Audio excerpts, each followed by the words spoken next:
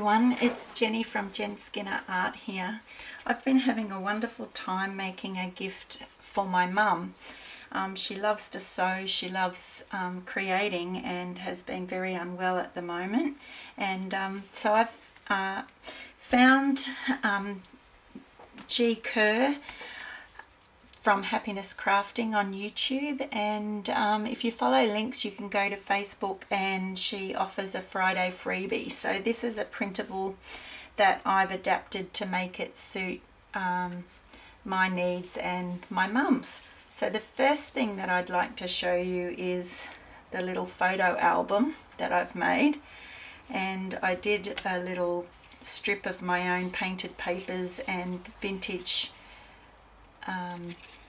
music sheets as a little cover, and then I've just used snippets from my stash, and then all the way through I've got family members, and I've got, basically I've made a little photo album, all the people that are particularly close, and yeah, it's been a lot of fun working on that. And these are little earring loops that I put through because I didn't want something as heavy as the silver, you know, the half silver circles. I don't know what you exactly call them. Anyway, so that's that. And then this was part of the kit, like that was, you know, me making up my own thing. But this is the kit. So I've found some sari ribbon. This is a little metallic butterfly because Mum loves butterflies. And when I open it up, I had family members send me photos and messages so that I could actually fill this for Mum. And so there's happy birthday wishes in all different forms in here. And this one is actually from my mum's sister, and it's one of her favourite photos of Mum, and it was taken when she was 6. So she was dressed up as a little sailor girl. And under this belly band I have a envelope, and in that again I've got tags, and I've got the photo there again of Mum, a little bit bigger. This one was of my mum and my auntie, her younger sister, who sent the photos through back when Mum was about 15. And then inside I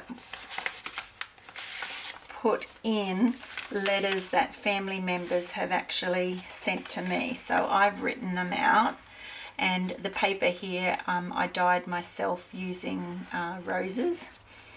And so each letter has significance. It has photos here of the people who have sent the messages. This was my mum acting at the Choral Society when she was 15. And yeah, some special moments of Mum and I, and my favourite, can I get it? This is the favourite one. Here's my mum and myself and my brother. And yeah, so they're all the messages from close family members. So I'm tucking all those in because I wanted Mum to be able to read the messages, not have to fill the journal herself. So I wanted it to already come with plenty in it for her to enjoy. I'm just wondering if that little butterfly will go over there. It will.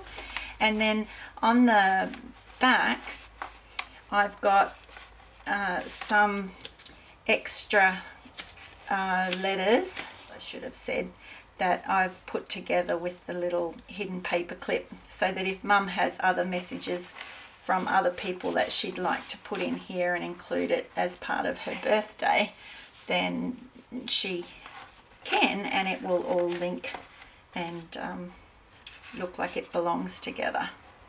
So there we go. Thank you, G, for offering the Friday freebies for the inspiration, and I've had a lot of fun, and I hope you've enjoyed my flip through. Bye.